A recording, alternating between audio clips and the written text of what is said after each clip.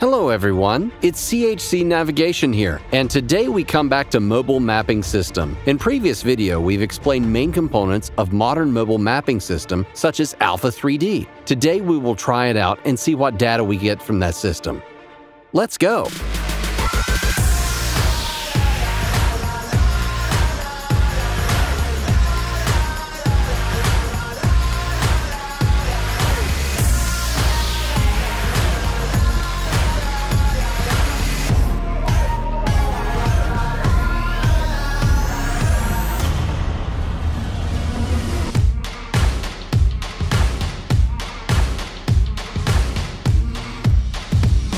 Alpha in Moscow.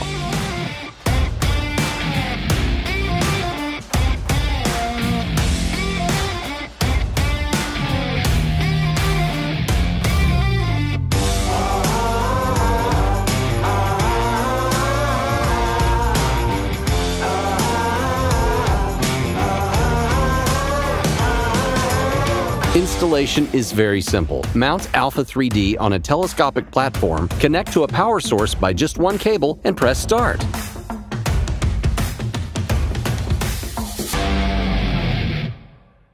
Now we connect to the system using Wi-Fi. Using any browser access co-capture page to configure the system. The system interface is simple and concise. The controls are on top, system status information is on the right side, map, camera, and laser data in the center. Next, we need to make system initialization. Stay stationary for a few minutes, then drive on a car around in a figure 8. Ready! Now we can start the measurement process. Now we just need to sit back and observe the measurement process. If your tablet battery runs out, just take up another one and the measurement process won't be affected.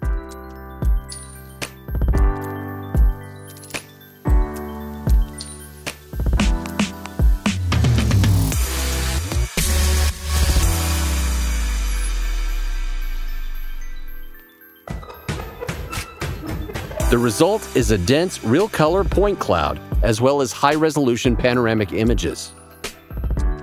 That's all. Now just transfer the data from a removable disk to a PC for processing. The data amount is very large, therefore it is necessary that the data transfer process will need be simple. Remove the disk, give it to the processing department, insert a new disk, and continue the project. The data processing consists of 3 stages.